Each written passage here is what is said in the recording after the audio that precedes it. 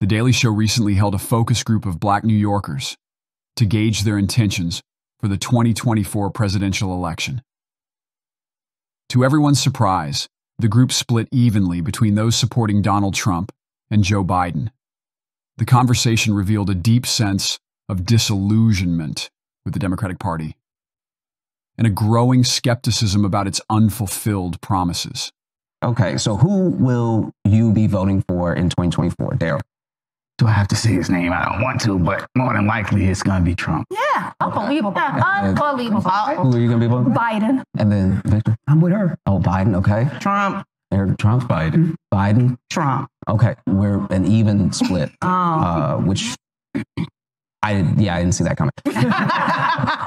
So do you think there's going to be a big shift, any sort of change? I think it's going to be a big shift. Me too. Big shift? Yes. Really? Okay. For me, I've always been a Democrat. And it's like, for the most part with the Democratic Party, they always make a bunch of promises that they can't deliver. You know, they use the issues of the African-American community as a soapbox to stand on and make promises, you know, just to get us to come out and vote. And then once we vote and everyone's in place, it's like, well, what happened?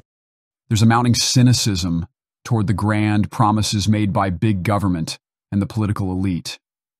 This focus group's disappointment with the Democratic Party echoes a broader conservative critique.